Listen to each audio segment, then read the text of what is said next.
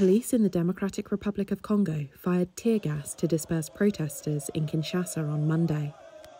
Demonstrators were burning tyres and US and Belgian flags near Western embassies and United Nations offices. They accused the West of supporting neighbouring Rwanda, which is alleged to back the Tutsi-led M23 rebellion. We are claiming our rights.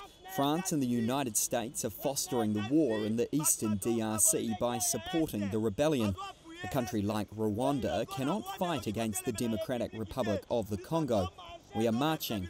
We are not breaking or destroying people's property, but the head of the police is sending his officers to chase us away. The M23 group's recent advances threaten the strategic eastern city of Goma in the conflict-hit eastern Congo region. Rwanda has denied accusations that it backs M23.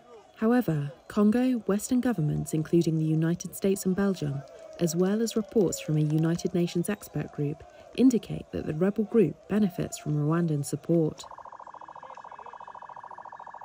Decades of conflicts in eastern Congo between myriad rival armed groups over land and resources, and brutal attacks on civilians, have killed hundreds of thousands of people and displaced more than 7 million.